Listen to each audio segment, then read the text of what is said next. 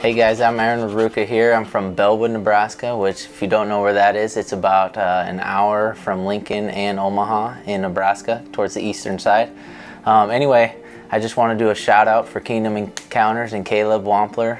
We've started a partnership with him a couple years ago. When I first met him, Caleb Wampler came to church and did an amazing evangelism event, and the first time I saw him, I was just like in awe of the presence of God that was upon him and upon their ministry.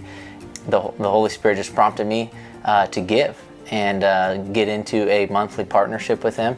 It was a challenge, and the moment I did that though, it changed everything that happened in the financial realm of our personal lives as well as my business that I own.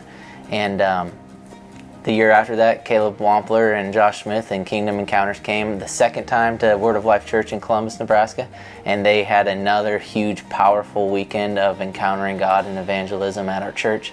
And I actually had this revelation of God challenging me more financially to give than I've ever given before in my life. And I'm telling you guys, I literally stood at the altar when the Holy Spirit prompted me for over an hour just wrestling with God about why and how much and all this kind of stuff.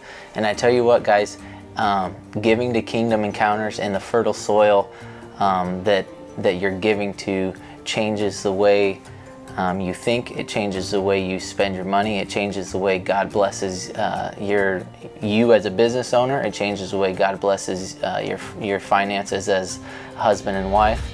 All right, guys, so if you have a stirring in your heart to give to a ministry, to an evangelist, to a church, I encourage you.